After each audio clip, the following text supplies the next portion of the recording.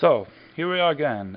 We got an infinite stream and we cannot create some, so we gotta do something here. And stream is different than the Java iterable in that it supports many useful methods out of the standard Scala collection library.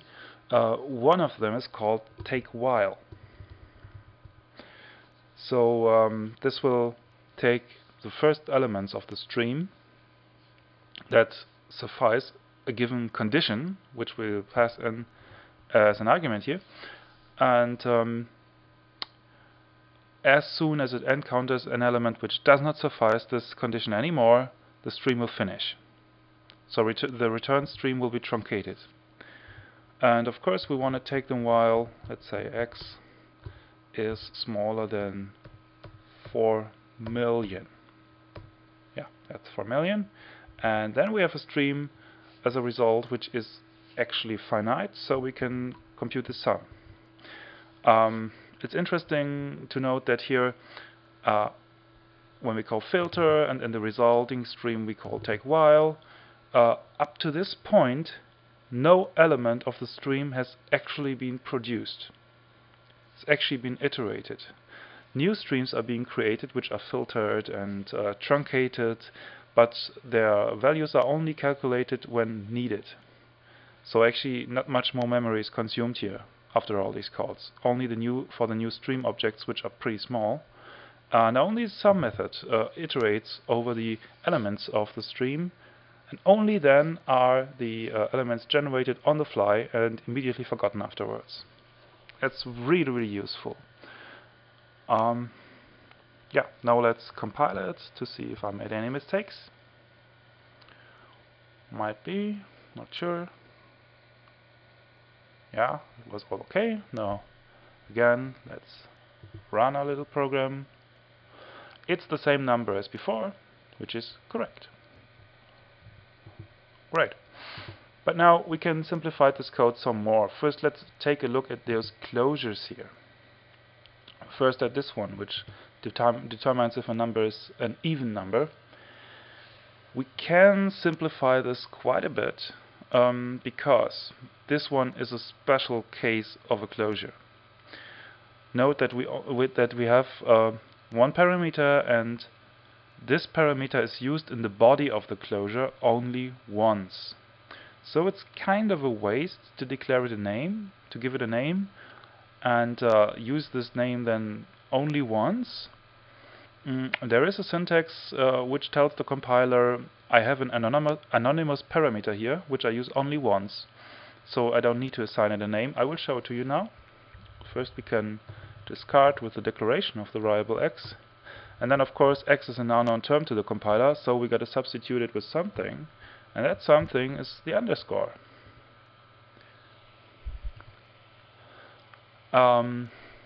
As soon as the compiler encounters this underscore here, it will immediately know that we are inside an anonymous function right now, a closure, and that this closure has one argument, and this argument has no name.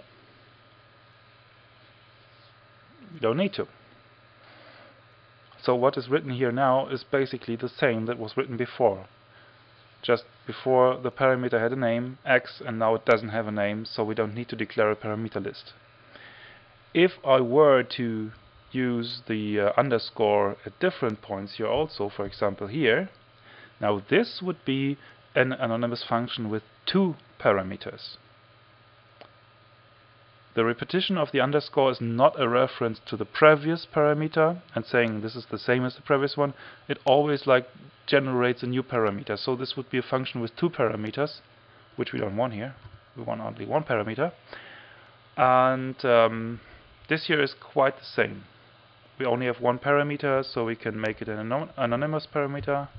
There you go. And now I compile it. And of course it builds. Very nice thing here. So we can pass very easy operations, very easy tests, for example on numbers, to a function with having very little overhead for the declaration of an anonymous function. Still, there is something to optimize here. We can make the code even shorter. This is the Fibonacci function.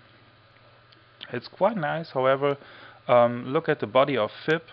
It only serves the purpose to call recurse with the first two arguments. It would be great if we could somehow include this functionality into the fib function itself and do without recurse.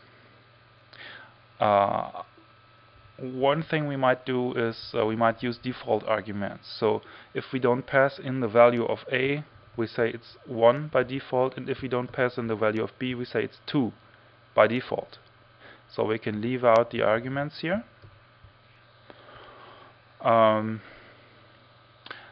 Default arguments, I think they are also present in the Java programming language. And here in this call we don't provide any arguments, so the compiler uses all of the default arguments, 1 for A, 2 for B. And here in this internal recurse call we explicitly give the values for A and B, so the compiler uses none of the default arguments. Pretty neat. However, one strange thing is we cannot leave out the type declaration here.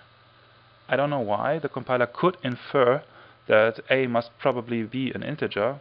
However, we are not allowed to leave it out at this point. There must be a good reason for it. I don't know it.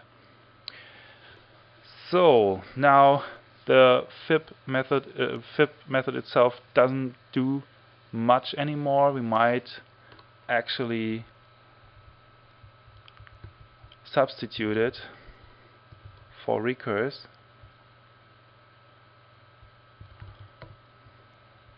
See what I did now? And of course we can get without this body. So now we have a completely simple and recursive definition for fib, which uses default arguments, so it can be invoked without arguments. I left out one brace, I'm sorry about that. It calls itself, and there is one thing we still need to change right now, because I told you when an argument list is left out for a method, when there's a method without arguments and you don't use the round braces for the empty parameter list, only then can you call that method without providing the empty parameter list, like this. But now we have a non-empty parameter list. It has two parameters, but we don't supply any of those. Still, the compiler at this point requires us to give the braces here, to especially notify him that we don't want to provide any of the arguments, although we could.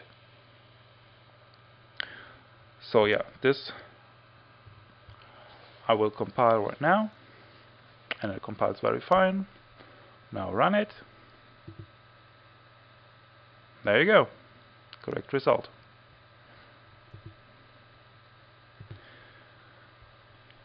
And this also is already the final version of our solution for Euler problem 2.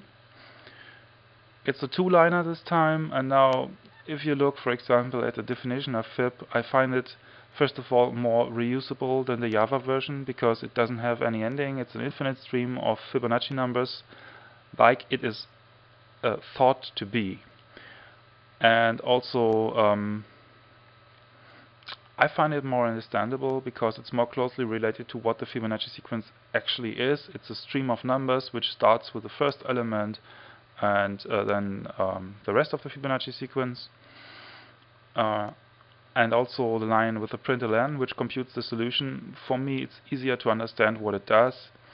Of course, it's more condensed code, but judge for yourself. Compare it with the Java version or with the Java style version and see which one you might understand faster if you don't know already what it does. Well, this concludes our second part, which is, as I hoped, much faster than the first part, and I hope to go on and show you more solutions for Project Euler with Scala. Until then, I wish you a nice day. Bye bye.